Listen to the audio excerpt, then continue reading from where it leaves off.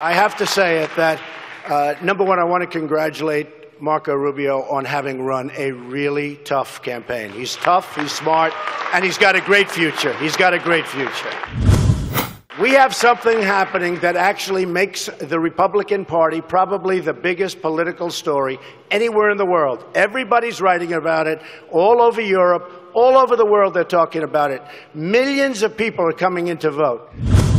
So again, I just want to congratulate everybody. This is a really interesting process. It's an amazing process. It's very tough, but it is by the end, if you get to the end, you can handle a lot of things, including pressure. That I can tell you, because there's nothing like it. Lies, deceit, viciousness, disgusting reporters, horrible people.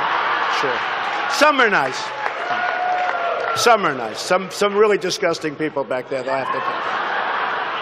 And I just want to say we're going to go forward and we're going to win, but more importantly, we're going to win for the country. We're going to win, win, win, and we're not stopping. We're going to have great victories for our country. Thank you very much, everybody.